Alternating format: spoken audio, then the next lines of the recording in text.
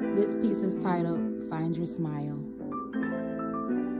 Now, I ain't even planning on writing this, let alone saying it. But some things just got a special way of finding you. You feel me? Rock with me.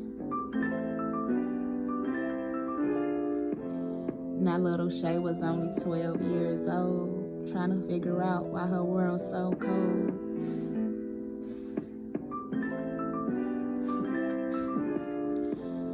We're lost souls and we lost those that we love most.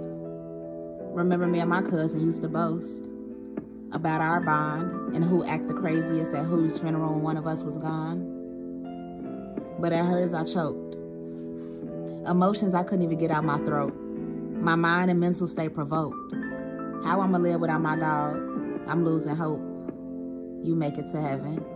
Not one shot, not two shots, but 7. These motherfuckers used a war weapon. How did they even get that in their possession? But they don't come from shit, so they got built up aggression. It's like the street life of profession. Until niggas started confessing. Rain and thunder. What were you thinking on that ground? I really wonder. Go check on y'all people. It's a bunch of kids laid out on Crenshaw. But you being one of them was not something I foresaw. Seeing you in that casket made my jaw drop and all. Now my heart is as cold as your dead body, and I wish we can hotbox and unthaw. We're lost souls and we lost those that we love most.